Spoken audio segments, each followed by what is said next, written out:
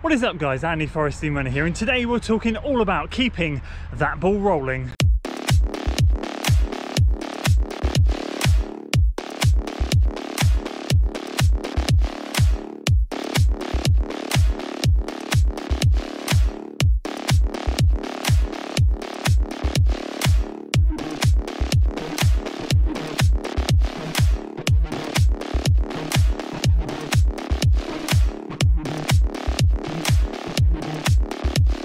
So welcome back to another video. Today we're just out here on the trails doing a moderate 7-mile run between 6:45 and 6:55 per mile. Today we're talking all about keeping the ball rolling. Well, technically we'll be keeping the ball rolling after this run, but I want to talk to you about this new mantra, what it means, why it's going to be important during this training block, and yeah, kick-starting this whole marathon journey.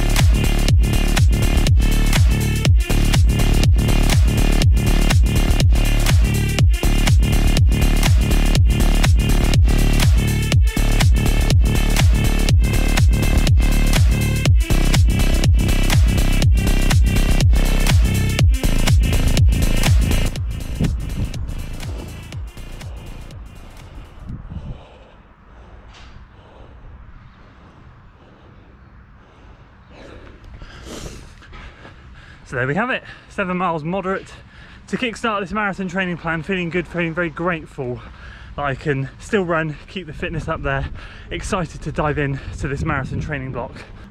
So the purpose of today is purely going to be talking all about this new mantra that we're going to be focusing on, keeping the ball rolling. It's something that Chris has drummed into me and his other coaching clients. It's something that Tom Schwarze, Tinman Elite head coach, tells all of his people. It is a very, very sensible mantra that will dive into a little bit more information as to what it means, because although it sounds obvious on the surface, it might not be when I dive into the whole training philosophies. There we go, run completed, 7 miles done and dusted, 6:49 per mile, moderate run out on the trails, 151 beats per minute average. Absolutely beautiful out there this morning, and a great way to kickstart marathon training. It's 18 weeks this week until the 18th of April 2021, when, fingers crossed, the Newport Marathon will be taking place. And we're diving into this marathon training journey. The marathon training series starts this weekend. But again, just a prerequisite. Before we jump into the series, I gave you an intro video last week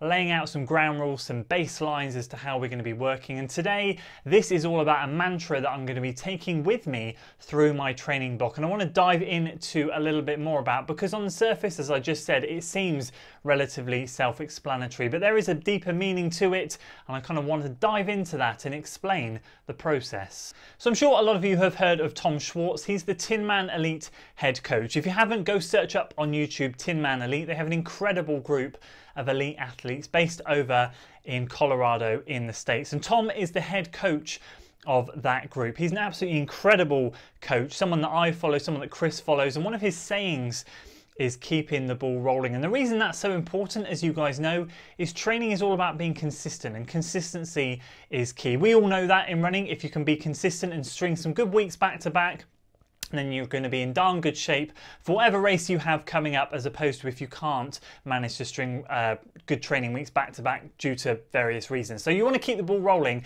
and obviously that's a very obvious thing to say, but with the type of training that I'm going to be doing with Chris, which is very Canova based style training, which a few of you picked up on, I'm going to be doing various training in pace zones. So basically every run has a purpose. This is just a bit of a recap from the intro video if you missed it, but every run that I'm going to be doing, whether it's easy, recovery, moderate, marathon pace, critical velocity, threshold work, progressive runs, whatever might be thrown at me, everything is going to have a reason and everything is going to have a purpose leading up to that end goal. There's not going to be one point where I'm told I can go out there and maybe do some reps and just go absolutely all out, because that's not going to help me towards my goal. I'm not going to have a free rein per se in terms of pace and going out and doing some 1 kilometer reps. If I'm prescribed some 1 kilometer reps, then I'm going to be doing them at critical velocity pace, which for me in my marathon training block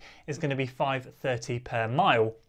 Now obviously I've done kilometer reps before, this is just an example, but I've done kilometer reps before that have been quicker than 5:30 per mile, but the idea is to keep the ball rolling. So at no point am I going to be a session warrior, which I have in the past. I've been very guilty of being a real session warrior, going out hard in these sessions, absolutely burning myself out so that the next few runs are rather tiresome. It's all about hitting the targets, hitting the goals, and then continuing on to the next run. So following on from that, as we're going to be training at pace rather than any other data, not stride, foot pot, nod, heart rate, we're going to be training at pace. And here's a good analogy for you if you do love your heart rate stuff. If you're training at pace, you're telling your body what to do, and if you're training at heart rate, you're listening to your body. That's an analogy that Chris told me. I think it's a brilliant one. It is really, really poignant. And so for me, I'm going to be telling my body what to do. And what Chris will hopefully see as we go through the training block is he'll see the heart rate for all those efforts that I put out there come down as we go forward. We know then we're heading in the right direction, and we can adjust and adapt and do whatever we need to as we progress through. But hopefully that makes a little bit of sense. We're keeping the ball rolling. We're working at specific zones. We're not going out and absolutely slogging ourselves into the ground to try and do anything we shouldn't do. Just to give you a quick idea, obviously my recovery in easy paces is 130 heart rate and below. So in terms of pace, realistically at the moment anything 7:45 or 8 minute per mile and slower. Moderate pace is going to be around 6:45 to 6:55, somewhere in that bracket, which we hit today. Goal marathon pace is going to be around 6 flat pace, and then my critical velocity, my rep pace, is going to be around 5:30 per mile. And there can be some other paces thrown in between, tempo, stuff like that, which we'll fathom out and talk about as we go and dive deeper into the series. But hopefully that makes a little bit more sense. We've got that bracket, we've got that pace range that we're going to be working with, none of which is going to be pushing me into that anaerobic zone, because obviously a marathon is 99% an aerobic event. We need to be working all those zones to get us in the best shape possible. So there we go. I hope that makes sense. If it doesn't, obviously feel free to leave your questions in the comments below. As you can see, I'm super excited to get started. Obviously I have started, but I'm super excited to deliver the first training series episode at the end of this week, and then delve into it deeper as we go past December into January, get our first time trial or race done and dusted, and move on into February. That's going to be an exciting time when we're really deep in marathon training, and we'll really see how we feel and how the progression is happening. Let me know in the comments below if you're starting your marathon training this side of Christmas. I personally have never started marathon training this early. I always tend to start first or second week of January, and it tends to be around a 12, 13, 14 week block depending on whatever race I'm doing. But if you have before and you've ever done an 18-week block, let me know in the comments below and tell me what marathon you're training for. If you enjoyed today's video, guys, make sure you give it a like, share it with your friends, subscribe to the channel for weekly running content, and as always, I'll see you on the next one. Until then.